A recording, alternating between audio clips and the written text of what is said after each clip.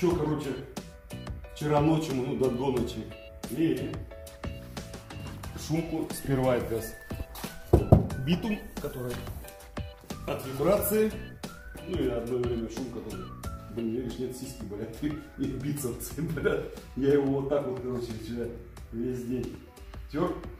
Теперь идет у нас шумка с этим, с поролончиком. Тоже шумка. Всего в полмиллиметра я взял, не стал я слишком много, я не хочу, чтобы там вот такого было. Потому что, ну, не дай бог, а оно будет, мы его все равно утопим. Столько будет воды. Это даже лишнее, я сказал. Сюда вода наберется по-любому, не сегодня, так завтра, и потом будет хлюпать, мы это все дело обдирать будем. Вообще я не хотел это клеить. Ну, хочется с комфортом, потому что мы тоже еще далеко ездим. Пытаемся наклеить, чтобы она между собой не склеилась. Я его буду вот так вот загонять. Вот так загонять. Наверное, ты мне должен помочь. Камеру вырубать? Вырубай камеру. Давай. Промывочку туда погнали. Надо под капотку быстренько помыть. Блин, это сейчас прилипает.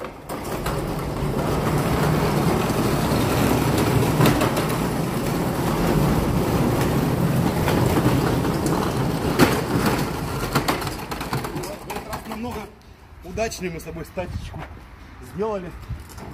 Мы все так более-менее скрутили. Ну еще раз побрызгалку принеси. А, да, вызовем.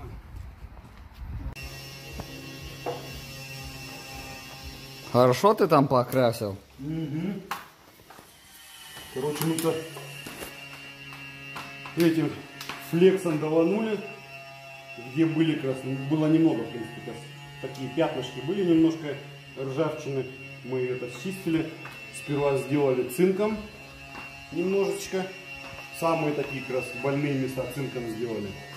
И какую-то нам тут краску продали. Сказали, что она тоже, как раз, она против ржавчины борется, как бы защищает. Ну, как бы мало не будет. Моя кисточка какая выглядит. Под каждую эту ерунду пока залезешь. Вообще-то, блин, такой веник получился. Короче, вот так вот выглядит. Немножко порядочек навели. И, в принципе, подкапотка, я считаю, готовая. Под капотку мы уже все делать ничего не будем. Теперь уже осталось, а что, в Раптор сами дуем? Наверное, да. Короче, я сегодня Аркадию звоню, если он не приедет, то...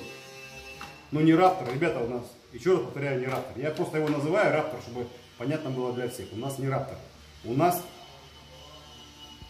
для индустрии, для кораблей.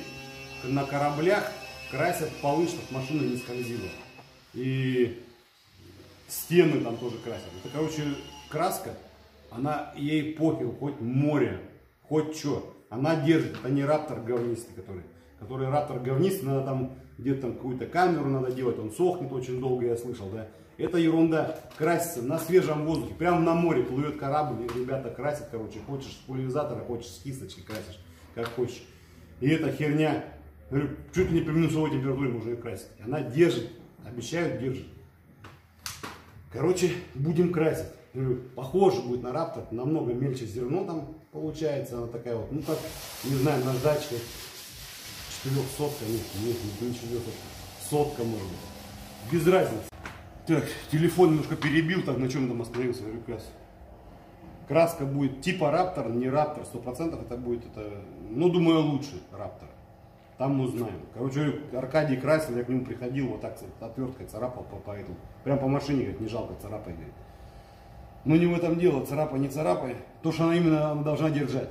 Она должна, по идее, держать без всякой камеры, нагревания, что-то такое. Она должна держать и не осыпаться, не отколупываться. Как я слышал, у меня не было Раптора, я не знаю, слышал от людей, кто-то пиздит, туда нет. Неважно, что она отколупывается через некоторое время, там трещины появляются под ней, вода становится. Будем надеяться, под нашей так не будет. Скажем так, это для того, чтобы корабли красить и на свежем воздухе, и палубу под солью, и везде, и на грязь, и похрен, и все должно держать. И это, ребята, не просто там какая-нибудь там шушра-мухра, там с Америки, там в Америке такие же лохопеды, блин. Как и мы. А в Германии ребята все на совесть делают. Так что мы купили у немцев, и они нам посоветовали и пообещали. А если обещание сказали, не сдержат. Что мы им сделаем? Жопу надерем. Вот это кисточкой покрасим. Так что будем увидеть. Я думаю, что не в следующем это еще видео будет, но мы уже готовимся к этому, покрасочке. Вот уже думаем. Что мы там расширители придумали? Вот, смотри, сними свое искусство расширителей крыльев. Вообще нормально. 15 сантиметров. Ну давай, все, погнали. Погнали, давай, работаем. Что там за герет нам? За автомат нам дали, пацаны. Герет.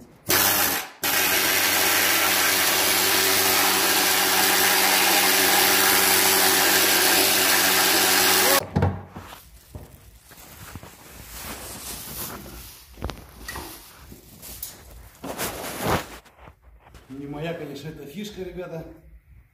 Но я кладу тормозные трубки. Одну тут, короче, уже положил. Ну так, примерно. Как бы. Они другим угнули. Тут углы намного меньше, чем у меня. У них углы острее. И я не могу маленький уголочек вывести. У меня все они большие углы. Не то, что у меня две руки левые. Или рукожоп. У меня другие эти пассатижи специальные.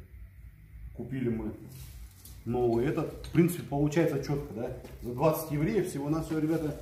Ты, блин, с первого раза. Трубку старую пробуешь, да? Мы думали, как бы наколоть судьбу, соединить. Там есть соединители, короче, старая с новым. Все это Вася, короче. Старая, во-первых, она не можем ее расклешить. Она рвется или там шершавая, короче, говно это. Новую с одного раза, раз, все четко. Уголочек такой там, это, юбочка такая вообще четкая, да? И берем еще одну новенькую. Сюда мусор. Еще одну новенькую и будем, оба-на. Чик, чик. И будем гнуть. В принципе, что тут, две трубочки, 4 угла. Херня. Сейчас сделаем. Без проблем. Давай. Будешь помогать? Буду. Так вот давай. Помогай. Помогай папке. Ладно, ребята. У нас опять тот же самый шнурхель, что и на нашем патроне стоит. Машину говно расхлестали, шнурхель целый, качественный. Но немножечко дырочки некачественные, или мы рисовать не умеем. Как бы тут все вырезали, он подходит, вот четко вырезали. А если это прикладываешь, он называется трафарет, подай ко мне. Трафарет прикладываешь, он не очень подходит, короче, трафарет чуть-чуть что-то не то. Короче, слава богу, нам машину еще раскрасить. Красить мы уже и нацарапали, и дырки, скорее всего, будут сейчас больше мочиться. Но почему-то он тут подходит, тут чуть не подходит. Так вроде все нормально, но как бы у меня такое ощущение, что он должен дальше туда. Дальше туда его подвинешь, дырки не совпадет. Короче, будем делать так, как подойдет, да? Именно в крыло он ложится четко. Вот прямо да. Подходит прямо вот четко. По дыркам почему-то то ли мы их неправильно насверлили, то ли хрен его знает. Ну прям нормально не подходит. И получается у нас и тут стойка непонятно, что и к чему. Стекло, смотрите, мы как раз вытащили. Ногами мы его вытащили, сломали нафиг. Давай будем дальше ковырять. Че? Что слышно? Тут, короче, 50 раз мы решали, но понятно, не с первого раза все делается. Примерно по каким штрихам резать ты знаешь, да? Вот по этим. Елочку. Вот и режь. Режь, короче, там это. Давай! Мы собираемся, собираемся сделать для турбины ход, карман, я не знаю, как он называется. Смотри, ты должен аккуратно, чтобы там усилия не порезать. Что там внутри рама. Ты ее не должен порезать.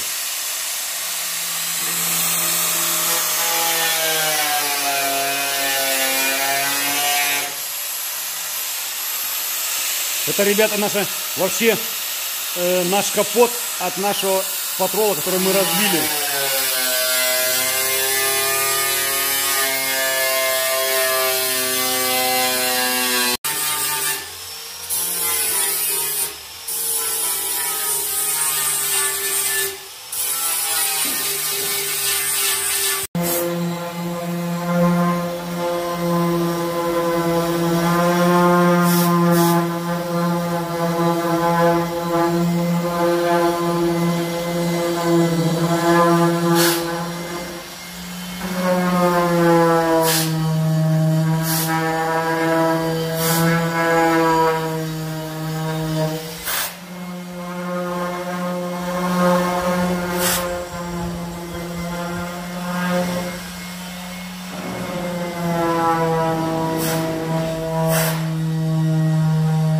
Так вот, ребята, не было у нас ржавчины, ага.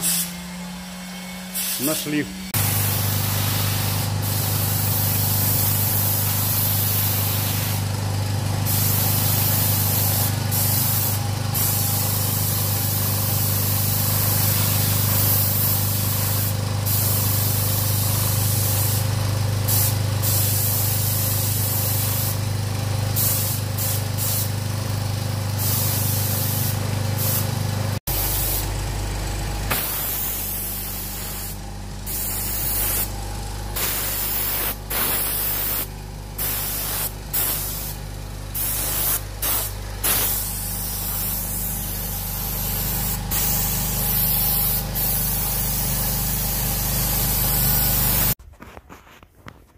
Так, ребята, вернулись мы со вчерашнего. Мы тут как красили немножечко, так, ну, торопились. Опять до поздней ночи Аркадий аж по темноте уже уехал. Мы как бы еще не красили, мы так готовились, тренировались. Как было, так и бросили. Вон, все в пылище, все в грязище, короче, говорю. Просто собрались и быстренько, ну, уже домой надо было просто. Сейчас в первую очередь, что у нас будет? Сперва уборка, в первую очередь уборка.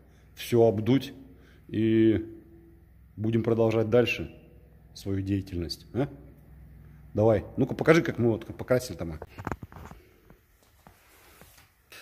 У нас спереди было как раз много отколов. Ну, как знаете, у всех нормальных машин спереди отколы.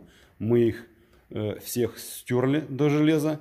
Один раз грунтанули мы сразу этим раптором. Ну, не раптор, я еще раз, да, опять пиздец. Короче, грунтанули мы вот этой краской нашей, которая шершавая, которая красит корабли.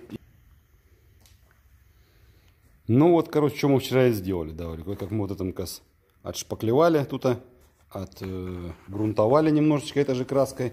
Эту мы уже сделали, наверное, мы ее оставим в черный цвет, да? Да. Вот эту как раз планку, где как раз дворники бегают.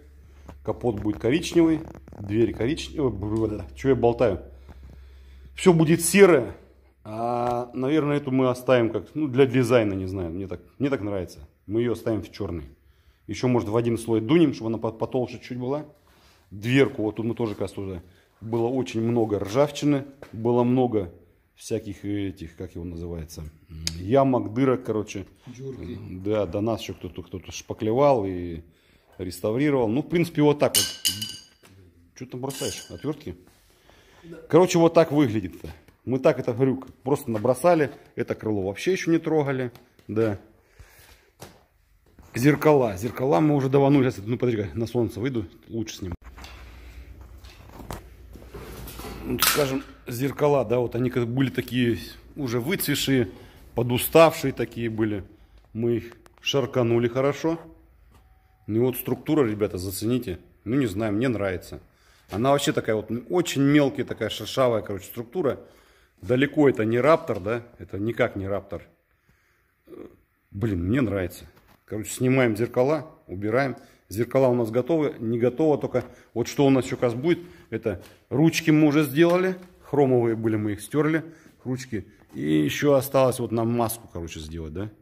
Маску, и больше у нас ничего в черный не будет. Все, понеслась, все, работаем. Ну вот, не прошла и минута, как мы убрались.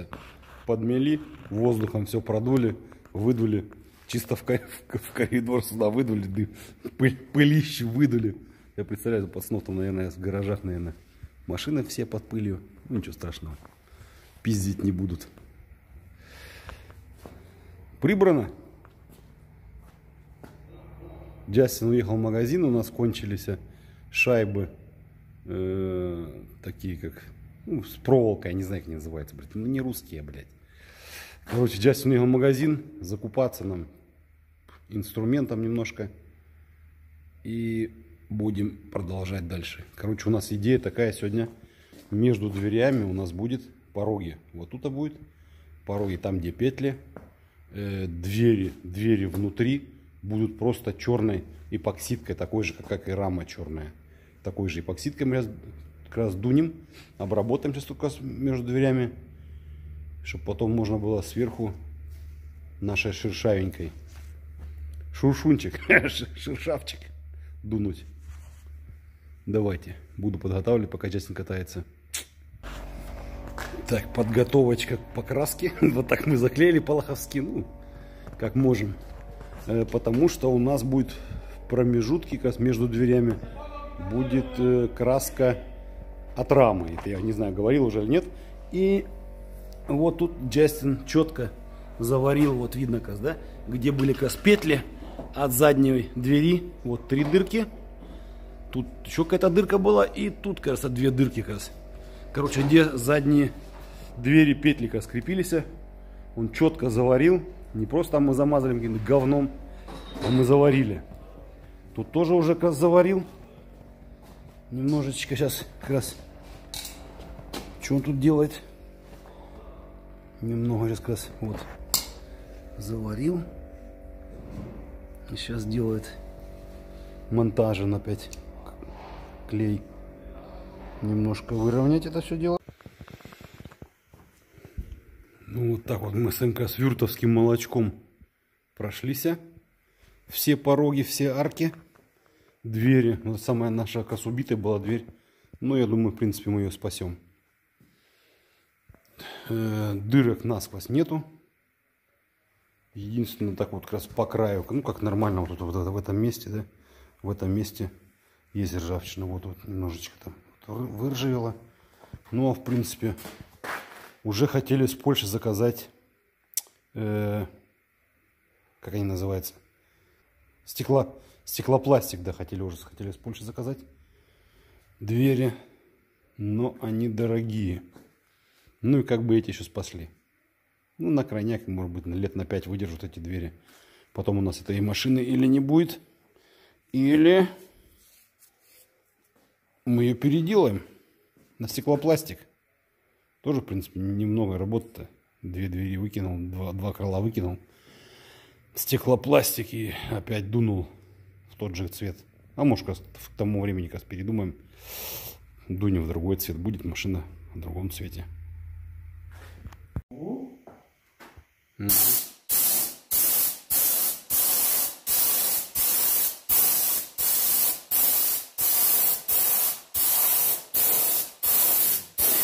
Нормально?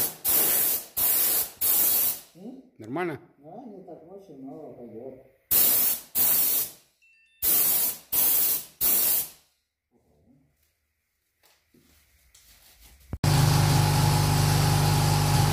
Карданы Джастин красит.